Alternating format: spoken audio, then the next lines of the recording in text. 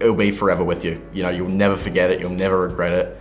The memories that you'll make there are ridiculous. So to be able to go over to India and experience their culture and have respect for that and learn about it was huge.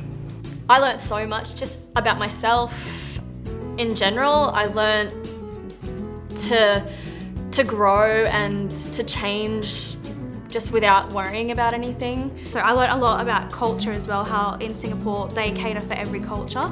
They're all so great, and you could just learn so much from all the countries because they're all different in their own way.